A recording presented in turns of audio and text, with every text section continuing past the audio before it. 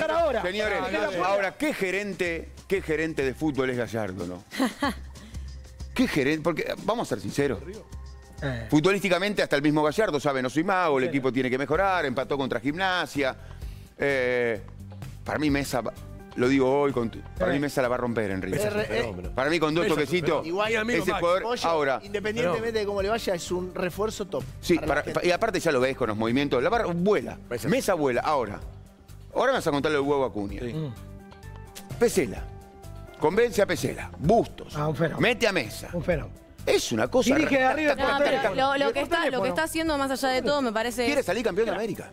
Estaba clarísimo que River, el objetivo de River este año es la Copa Libertadores. Sí. Y que con el mercado de pases que había hecho hasta antes de que llegue Gallardo, no era el mercado de pases ideal si vos querías ir a ganar la Copa. Está exponiendo para mí, con todas estas buenas decisiones, lo malo que se venía de arrastrar. ¿Cómo lo del huevo Acuña? Qué patadita para Francesco también, ¿no? Y para Patañán, lo de... porque levanta el teléfono, el más grande de todos para River, que es Gallardo, y fíjate las situaciones que arregla enseguida. No, pero explícame además qué te dice del plantel que todos los jugadores que llegaron hicieron un partido y fueron los mejores de la cancha, porque pasó con Pesela, pasó con Bustos, pasó con Mesa. Está bien, pero por lo único que se puede enojar de Michelis es por Pesela. El resto no lo pidió. Lo del huevo Acuña es una bomba, ¿o no? Es una bomba, pero bombazo, sí. Inesperada bomba para mí, ¿eh? ¿Enzo Díaz ya se fue? A mí Enzo Díaz me gusta, pero... Tiene ya un año flojo, ya lleva un año flojo, tuvo un muy buen arranque, esos 7-8 meses del 2013 fueron muy buenos, después ha bajado y hoy no está en un nivel como para adueñarse de un puesto que creo que River busca una variante y creo que en Acuña me parece que encuentra no solamente jerarquía, sino una realidad y un jugador no es exactamente el puesto donde a River le necesita más, necesita un volante ofensivo, porque hasta ahora Gallardo, que llegó muy bien, todavía River juega igual que cuando daba contra Micheli. 3 partidos jugó mal.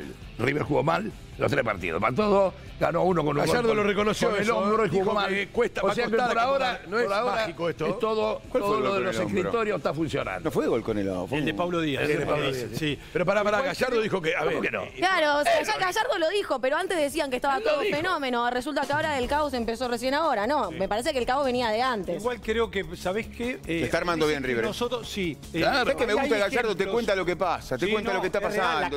La cara de él denota todo. Gallardo dijo fue una maravilla. Sí. Gallardo dijo que no soy mago, lleva tiempo. A ver, es cauto Gallardo, ¿sabe? En esa cautela, creo que lo están rodeando bien con 4 refuerzos de un enorme... El hincha de River está tranquilo. Pero, ¿sabés cuál es el tema? Que es despierta cada vez más. Yo no sé si alcanza solamente con el nombre individual a lo colectivo, porque de verdad lo que debe... Ayer la cara de Gallardo, o del otro día la cara de Gallardo era...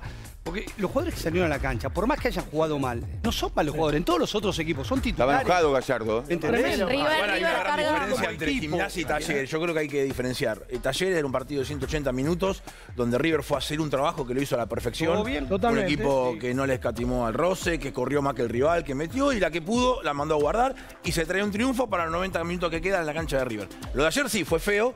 Creo que también con un equipo de recambio, así como hablamos recién de Boca, que tiene una situación de recambio. Ayer también River apostó un recambio. Un equipo de recambio. No, con muy buenos jugadores. Exacto. No tengo ninguna duda. Lanzini viene de la Premier. A ver, si yo hoy Lanzini lo traigo de refuerzo, ¿sabés qué digo? Lanzini no viene de la Premier. Lanzini hace un año que está acá. No, es el sentido figurado de lo que quiero decir. Si hubiera venido de refuerzo. Pero si vos te pones a pensar, tenés a Funes Mori, que figura en River. Exacto. El gol que hizo Nacho Fernández ayer te habla de una jerarquía, porque ese gol es de jerarquía. El gol de Nacho. El tema que después Nacho tuvo 5 o 6 situaciones muy malas. El gol de Peña. Vareiro lo quería Boca, lo trajo a River, lo rompió San Lorenzo. Jugadores tenía River ayer. Mismo Peña. El tema es que claramente hoy esa jerarquía no está avalada por una actualidad. Yo te lo respondo. River carga con un momento físico y anímico de los jugadores muy malo, que viene de arrastre, y esto es información porque es una realidad. A River le viene durando 20 minutos lo que quiere imponer Gallardo, porque el equipo físicamente está mal y anímicamente hay un montón de jugadores que están sin confianza, y todo eso es lo que tiene que revertir ahora Gallardo. Está mal para lo que quiere Gallardo, si no va a perder. Bueno, pero le faltamos el respeto al profe a profe Pablo Pérez, que laburó muy bien, que River físicamente estaba muy bien y está muy bien, y te lo dicen los actuales profes de ahora. Lo que hay es una idea distinta, de un juego agresivo, que tal vez hay que reacondicionar el plantel para eso. Bueno, ¿y cómo venía jugando River? ¿Cómo venía jugando River con el ritmo que queríamos? Está mal para lo que quiere Gallardo. River venía jugando como está jugando jugando ahora. 3 partidos jugás igual que porque venía jugando a un ritmo lento, con menor carga, y Gallardo quiere otra cosa, y venía jugando mal, eso lo quiere cambiar Gallardo. Los técnicos no son magos. Gallardo lleva 3 partidos. Lo que hace bien, me parece, que muestra la convicción de un entrenador es, si yo necesito, yo pido. Porque de hecho, independientemente de lo de Pesela, llega Bustos, llega Mesa y llega Acuña. Son 3 jugadores que te cambian un equipo. Y el que más arriesga en su retorno es el mismo Gallardo. No, pero eso también fue las condiciones que puso para volver, ¿no? Claramente. A ver, Ledesma tuvo bien. Ledesma bien, ¿eh? ¿Un arbolito? Un arbolito. ¿Qué pasó? 2 S es un arbolito. ¿Cómo? El ahorcado. Estás jugando en ahorcado. Muy bien. ¿Con quién juegas? Ahí está. Muy bien, está El dibujando. ciclo de Gallardo, Pollo, arranca el jueves. El ciclo de Gallardo arranca el jueves. Empezará con las semanas largas de trabajo, con un tiempo prolongado para poder trabajar lo que él pretende. Hasta ahora fue concentración, partido, un entrenamiento, concentración, partido, un entrenamiento. Por eso, el ciclo arranca de jueves. Ojalá que sea con la clasificación a cuarta. ¿Sabés que otra cosa rara verlo a Villagra en el banco, Es con fuerte, mucha plata. un equipo de recambio, River Villagra compró en el banco. Santana, pagó futbolistas. River es cierto que no está en la lista, pero tiene un 5 como Peña había afuera. A mí me encanta. El gol es de Peña. Igual Craneviter, el partido contra Talleres estuvo muy bien para mí. Sí, el gol es de Peña. Sí, pero hoy metió un bombazo con el Huevo Acuña. La ciudad de Buenos Aires está reforzando la seguridad en parques y plazas. Con más presencia policial, instalación de puntos seguros, luces de mayor potencia y cámaras conectadas a los centros de monitoreo. ¿Contratará a alguien más, River? Yo creo que sí. Sí. Y se viene para mí también... Hay guita, ¿eh? No sé si limpieza es la palabra, pero se viene una reducción de plantel a partir del jueves que puede ser importante. Puede pasar una cosa muy curiosa en River, que jugadores que entraron en este mercado salgan de River en este propio mercado. Una cosa que nunca... Bueno, a ver, si eso pasa... en la historia del fútbol. Para quienes manejaban el fútbol de River es un ruido. Ayer Gallardo en la conferencia de prensa si jugadores que salen. Lo dio a entender. ¿Tengo un minuto de eso? Dámelo. Yo sabía que iban a ser 10 días claves para mí en eso. Y en 10 días claves teníamos 4 partidos, y entre ellos un octavo de final de Copa Libertadores, o sea, con lo que significa, ¿no?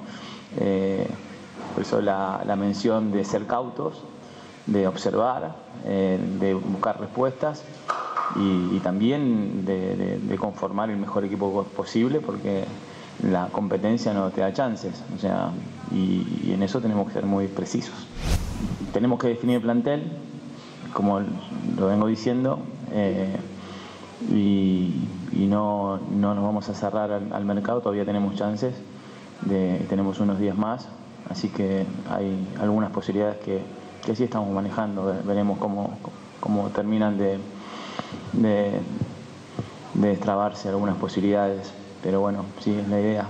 A ver si de acá al cierre podemos no solamente incorporar, sino también definir un poco el plantel. Me decía recién Marcelo, está haciendo un esfuerzo por estar tranquilo, porque no se... Tiene un fastidio. No, le miraba la cara durante el partido. Claramente. Siento que el equipo que no lo identifica, lo que ve no lo identifica con su Desde forma. el juego no, desde la actitud del otro día, Gallardo se fue conforme. Desde el espíritu, viste que se habló mucho de espíritu. Con Talleres lo dejó conforme. Desde el juego hasta ahora, ninguno de los partidos lo terminó. Tienes un desafío para él, porque no solo viene de esto, Gallardo, que es un monstruo en lo suyo, viene de un mal paso por Arabia. Porque me señala el dibujito. Él dibujó a Gallardo. Cuando usted dijo un monstruo, me lo señaló. Gallardo en lo suyo es un fenómeno. Ahora, no solo raro, en esto que vos decís, tiene un fastidio. Bueno, tiene un fastidio por estos partidos y porque además en Arabia tampoco le pudo encontrar. No, es un monstruo.